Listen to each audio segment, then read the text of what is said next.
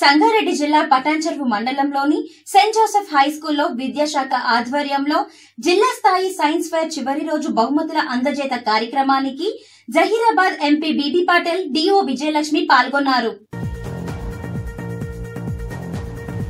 Patancheru Saint Joseph high స్కూల్లో నిర్వహించిన జిల్లా స్థాయి సైన్స్ ఫేర్ చివరి రోజు బహుమతుల ప్రదాన కార్యక్రమంలో జహీరాబాద్ ఎంపీ బీబీ పాటిల్ పాల్గొని విద్యార్థులకు బహుమతులు అందజేశారు. 3 రోజుల పాటు జరిగిన వైజ్ఞానిక ప్రదర్శనలో పలు స్కూల్ విద్యార్థులు పాల్గొన్నారు. విద్యార్థులు ఆటపాటలతో అలరించారు. పలు స్కూల్ విద్యార్థులకు మొదటి, రెండవ బహుమతులు అందజేశారు. ఈ సందర్భంగా బీబీ పాటిల్ మాట్లాడుతూ విద్యార్థులకు ఆటపాటలు, చదువులలో ఉపాధ్యాయులు ఇచ్చే ప్రోత్సాహం ఎంతో ముఖ్యమని అన్నారు.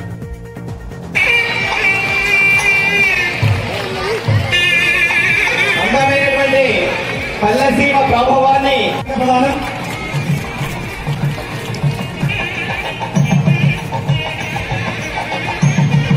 అత్యంత ప్రతిభావంతమైనటువంటి సిద్ధాంత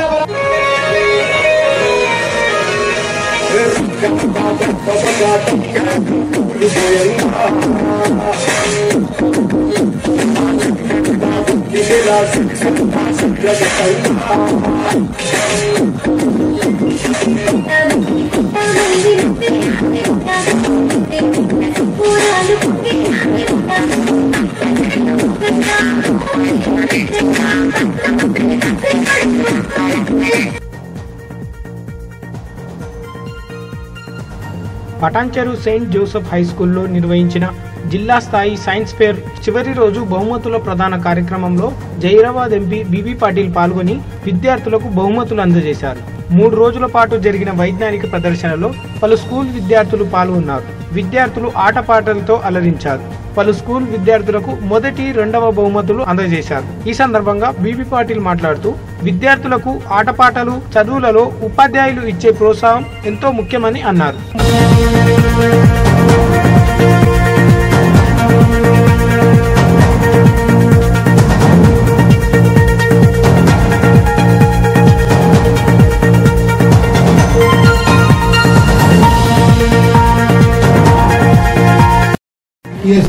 इसलिए डेफिनेटली ये स्टेट लेवल के सभी लोग यहाँ पे आके अपने पटान्चेरू में, अपने संगार डिस्ट्रिक्ट में आए प्रोग्राम बता रहे थे, दिखा रहे थे.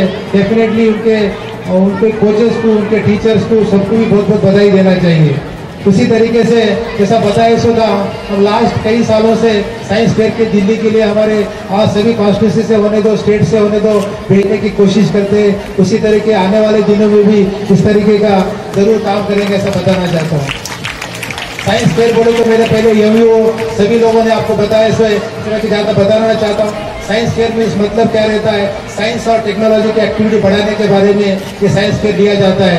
डेफिनेटली टेक्नोलॉजी जब बढ़ जाती तो अच्छे आइडिया अपने पास आते हैं. अभी जब बात करने के टाइम पे एक आइडिया की बात आ गई थी कि रेड बस बनाने वाले के पास एक सोच था, एक रिसर्च था, एक इनोवेशन था, इसलिए रेड बस बना सके और बड़े काम करके एक अच्छा मतलब नाम कमा सके. इस तरीके का ये फेयर है. डेफिनेटली इस तरीके के फेयर्स लगा के बच्चों को मोटिवेट करना चाहिए और बच्चों को बढ़ावा देना चाहिए, ऐसा बताना चाहता हूँ. कि साइंटिफिक मेथड बनाने का एक तरीका एग्जीबिशन से, इस तरीके के प्रोग्राम से इस तरीके का काम होता है. इस काम से आने वाले दिनों में अच्छे बेटर साइंटिस्ट बन जाते हैं और अच्छे सिटीजन पैदा होते हैं और भारत देश के लिए उनकी ज़रूरत भी है. इसलिए मैं इसके ऑर्गेनाइजर को, सभी लोगों को बहुत बहुत धन्यवाद देना चाहता हूँ. आने वाले दिनों में साइंस फेयर के लिए मेरी तरफ से, हमारी पार्टी की तरफ से केंद्र सरकार के लिए जो भी काम करना पड़ेगा उसमें ज़रूर काम करूँगा, इसको बताना चाहता हूँ. सभी लोगों को और एक बार बहुत बहुत धन्यवाद देता हूँ. Thank you. మనము దీనిని అవకాశంగా తీసుకొని పిల్లలలో శాస్త్ర సాంకేతిక అభివృద్ధికి కావాల్సినటువంటి స్పృహనైతేనేమి, సృజనాత్మకతనైతేనేమి మనము ఇంకా పెంపొందించాల్సినటువంటి అవసరం మనకుంది. మొత్తం మన ప్రపంచంలో, మన భారతదేశంలో ఇంకా మంచి అభివృద్ధి సాధించాల్సినటువంటి అవసరము ఇప్పుడు మనకు ఉంది. ఎందుకంటే ప్రాచీన కాలంలోనే పోలిస్తే ఒకప్పుడు మేఘమదనం అనేది ఇప్పుడు చేస్తున్నారు, కానీ మన ఋషులు అప్పట్లో యజ్ఞ యాగాల ద్వారానే దానిని నిరూపించడం జరిగింది. అదేవిధంగా మనకు మహాభారతంలో గాంధారి యొక్క పిల్లలు గర్భం అనేది విచ్ఛిన్నమైనప్పుడు ఇప్పుడు స్టెమ్ సెల్స్ మనకు కనిపెడితే ఆ రోజే మనకు వేదవ్యాసుడు 100 మంది పిల్లలందరినీ కూడా కుండల్లో పెట్టి 100 మంది కౌరవులు తయారు చేశారు. అంటే మన భారతదేశంలో లేని శాస్త్ర సాంకేతికత ప్రపంచంలో ఎక్కడ లేదు. మొదటిగా ఇక్కడి నుంచే స్టార్ట్ కాబడింది.